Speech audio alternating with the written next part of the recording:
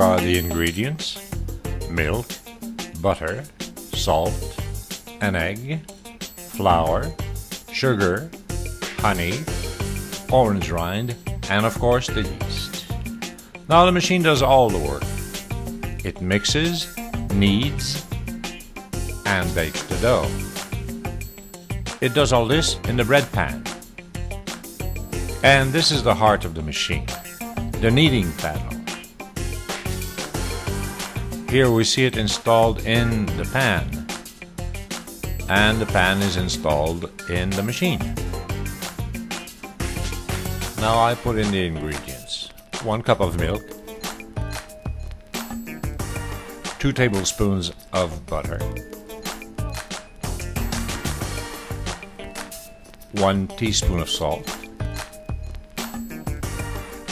the egg at room temperature, the flour, 3 cups,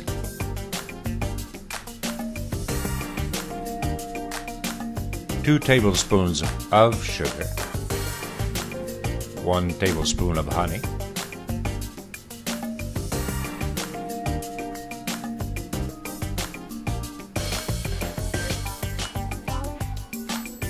one tablespoon of orange rind, which is not absolutely necessary, and 1 teaspoon of yeast. Closing the lid, setting up the machine. As to the size of the bread, the type of crust that we want, and if there are any mix-ins to be added. And here we go. If you want to have consistently good results, all ingredients should be at room temperature and measured accurately. The flour should be fluffed up before being measured. Right now, all the ingredients are being mixed up together. This is at a later stage. The whole process takes about 3 hours, and in the middle of the process, the machine tells us to remove the kneading paddle.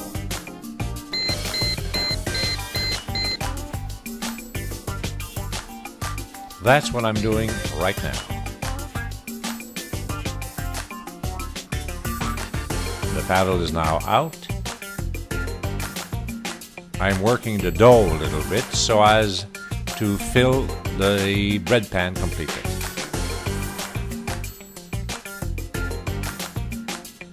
Closing the lid, and a bit later you see that the dough has risen considerably. Now we see it partially baked, completely baked, and now it's time to take it out of the machine.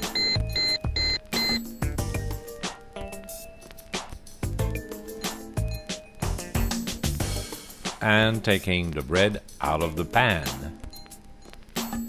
And I will be placing it over a grill so that the bottom of the bread does not become soggy, and let it cool down to room temperature, about an hour.